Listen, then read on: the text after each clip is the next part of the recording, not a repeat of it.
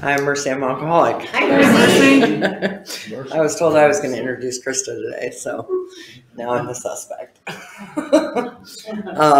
So yeah, I was totally not prepared to introduce her, and I was not prepared to speak today, but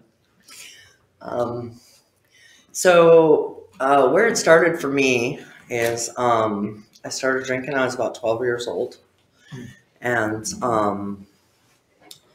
I am a child of Alcoholics Anonymous. My mother got sober when I was 6 years old, so I grew up at Fremont, and I knew the chances of having this disease for quite a while before I decided I was going to drink.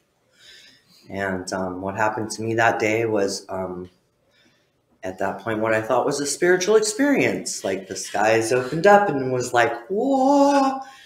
I had found the answer to life. Like I didn't have to think about anything. I didn't have to care. Everything was great. I felt okay inside my skin, which I had not known in my growing up. And as my stories go, I quickly chased that into the gates of insanity. I was a blackout drinker by the time I was 14 to 16. I don't remember much. I spent a lot of time in and out of institutions, juvenile, and it was a tough time for me. I'm surprised that I made it. I hit my first treatment center when I was 16, and I by then had found other things that made me feel better because drinking wasn't making me feel okay anymore. And thinking about that day when I showed up at treatment, like Krista said, I do know how to ask for help. And I had reached out to my mother and said, like, I'm done. She said, I got you a spot to go to this treatment center. And I said, okay. And so my best plan was like, if I was going to make it there, like I couldn't sleep, right? Like I had to stay awake, make it to this appointment. And I did make it there to Ryther Treatment Center in Lake City. And I proceeded to do my intake and fall asleep during the intake and fall asleep on the lawn, filling out the paperwork. And at this time, I was not living at home. I was living on the streets. And my mom didn't want to take me home. They weren't going to let me in that day. That was her plan. They were going to let me in that day. They were not. And she didn't want to take me home. And they convinced her to take me home. And I landed on the couch and passed out. And I remember her waking me up, and I was so mad. I was like, you don't understand. Like, I had to stay awake for this thing, and like I haven't slept in days, and how dare you like wake me up? I haven't been sleeping that long. And she said, Mercy, you've been sleeping for 22 hours. You should probably get up. And so I got to stay at home until I went into Ryther, which, bless her soul, it was not a safe place for her to have me in the house. I had stole from her. I had left home many a times. I didn't spend a lot of time at home at that time. And I got into Ryther Treatment Center, and I did not complete that program. I got into a confrontation with a young boy, and I don't know, I believe I pled my case. I'm really good at that, of like how it was not my fault. And I did not get myself kicked out of treatment. I got a timeout. They sent me home for 2 weeks and then made me come back. And so I was like, I don't know what's going on here. Like, I can't even do that right. But they had sent me home and came back. And then I was really upset that I wasn't going to graduate with my people. I'd made some connections there with kids my age that had my kind of story. And, just like every time I ended up in juvenile, when I ended up there, like this was it. I was gonna, everything in my heart believed that like I was going to make it. And I had been in these rooms for 10 plus years hearing the Serenity Prayer, and thinking back, that was like the first time I understood it. I was reading it in treatment and I went, oh, that's what that means. You know, I had said it probably thousands and thousands of times, but it was the first time it like hit me. Oh, things I can change, the things I can't. And again, like I said, I thought I had this. I didn't make it very long out of that treatment center. And within that next year, I went to a correctional facility for a year. I didn't get as much time again. I'm really good at like convincing them it's like not my fault, and all these things in life happened to me. And I got that taken down from doing 3.5 years to only doing a year. But it was also on the condition of this. There's this thing that happens to me is when I get locked up and I have this structure and this like idea of what I'm supposed to do, then I act really good. And the stipulations they put on me was that I would spend a year in jail. And if I got in trouble while I was in there, I would spend 1.5 years and I would do 6 months in prison. And so I was really good. I was really good. I did all the stuff they asked. I did all the things. I had some counselors in there that was really tough going. I actually, on the way out of that facility, got that counselor fired for the mistreatment that she did towards me. It was tough, but again, I was convinced, this is it. I'm done. Scared to death to go to prison. I had lasted 1 year of probation back in these rooms again, and there I went again. I took another member of Alcoholics Anonymous with me on the way out the door. We are at the QFC buying our booze to go get drunk, and the person checking us out is a member of Alcoholics Anonymous. I can't go anywhere without finding you guys. I've been here since I was 6. That didn't stop us. That didn't stop us. And so within that next little amount of time, I had caught another charge, and I ran away, as I always did. Ran away from all of it, and went to Milwaukee, Wisconsin with a boyfriend. Didn't come back until, again, I had thorough, like, convinced it's, you know, it wasn't that bad of a thing. Like, I'm going to come back. I'm not going to get too much time, right? Like, everything's going to be okay. Into NERF, Northern Rehabilitation Center. Never going to do it again. I swear, like, I'm good. That didn't last either. I did do one thing. I thoroughly committed to not going back to jail. I was scared to death of prison, and since that stay, I have not gone back to jail. Almost 30 years for me now. No, 28. That didn't stop me though. I just found ways to not get caught, not get in trouble. I had a child that came into my life, and one of the things that about me is that I tend to care about other people more than I care about myself. And that child changed my life and taught me how to be a person I didn't think I was capable of. Taught me a love that I didn't understand and I didn't know how to be a part of. But I did my best, and that settled me down some. I didn't ever completely stop. My life got better. But I still had this huge, ginormous hole inside of me, even though I had this thing that I loved more than life. And, you know, I had a real job, and I was making headway in life and changing some behaviors. Like, I still just felt this, like, gaping hole inside, like, that nothing could fill. And I raised my son from kindergarten to high school. And I thought I had, you know, solved all the problems. Like, I didn't really drink much anymore because I knew what happened to me when I drank. So I knew if I just didn't start, you don't get drunk, right? I learned that here. So I just didn't start. But I had many other issues. And what finally brought me here is the the dissolving of that relationship, walking away because I couldn't stay in the relationship anymore. My son's actually still in my life. He came to visit me today at work out of the blue. So still a great blessing in my life.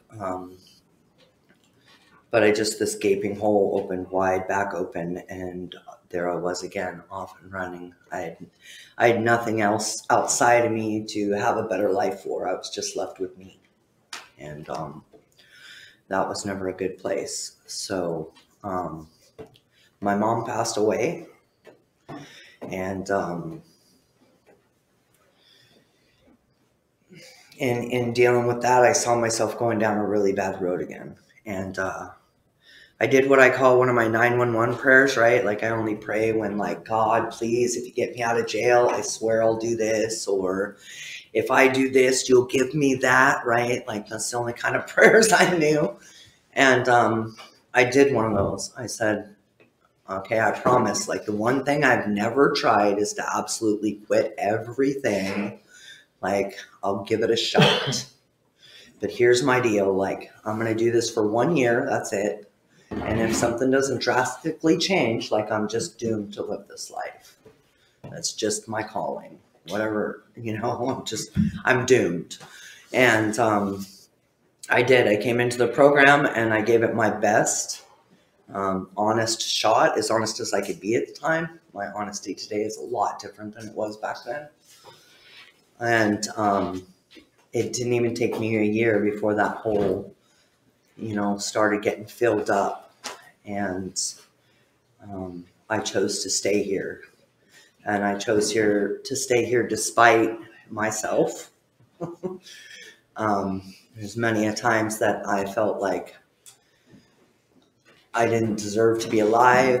I felt like that I could never change, that nothing was ever going to be different, and that I really wasn't worth giving it a shot.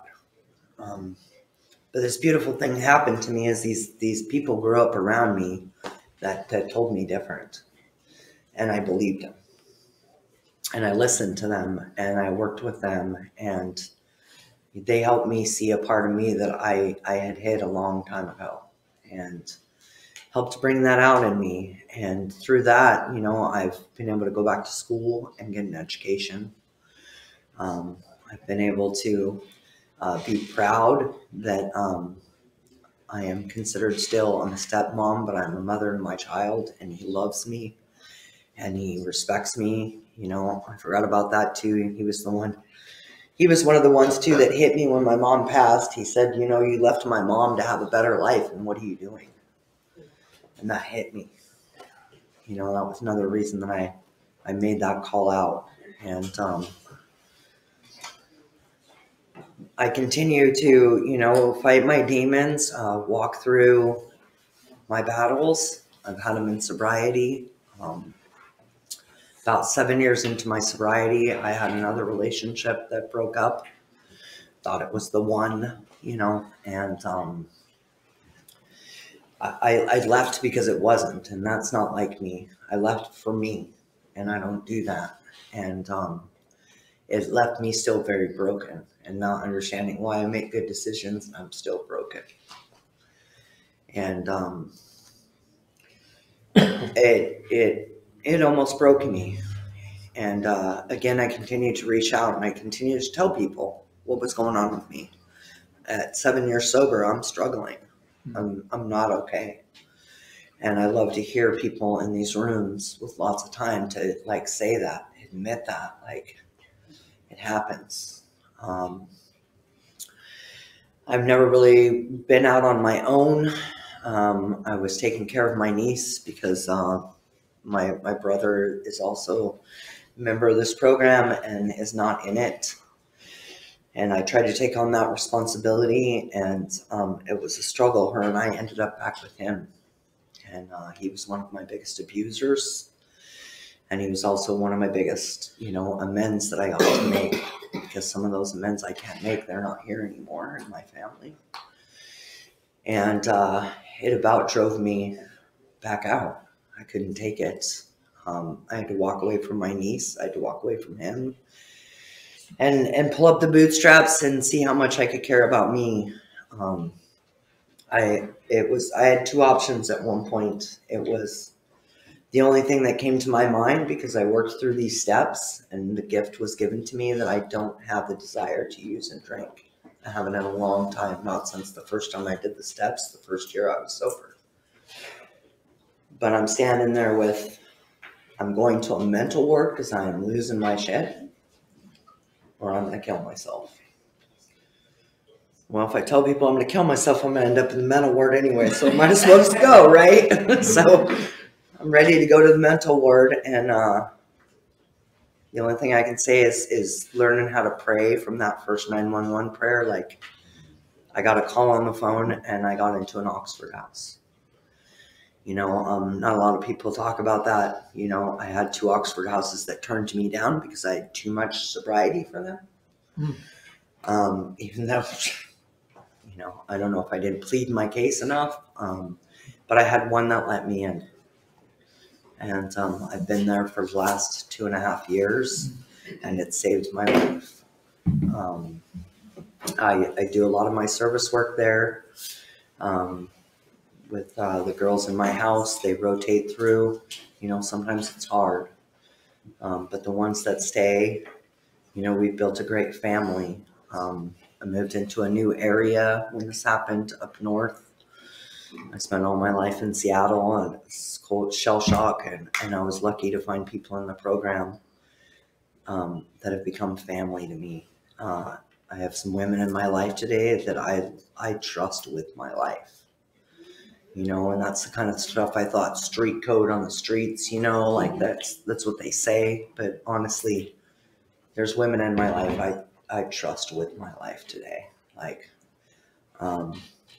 it took me a little while to get out of that. It's, relapse of mindset, I call it. You know, it took me a couple years for them women to like guide me. Like, I made no decisions in my life without consulting them. None. You know, they care for me a lot more than I'm able to care for myself sometimes. And so, great thing that's happened in the last year or so for me is that, like, those people are really proud of me because I don't have to call them as much. Like, I'm making my own decisions today. I'm more stronger in myself, and I have a life that I didn't think possible.